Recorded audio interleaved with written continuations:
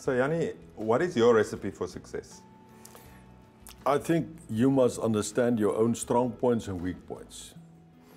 And then then focus, get yourself almost a plan. Discuss it with your friends and family, people close to you. And when you have a plan that you discussed and you know your limitations, then put it in place.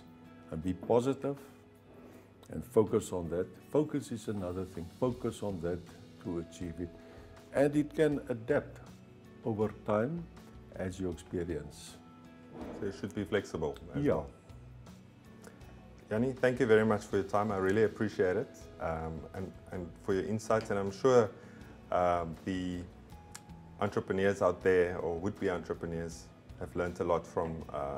An entrepreneur is a special person in life for me, and it's a wonderful chance in your life to, if you're young, become an entrepreneur and success with your venture, and I hope they will turn out fantastic. And they won't compete with you one day. Yeah. Thank you very much. Thank you. Thank Nice you. meeting you. Good to meet you as well. Thanks.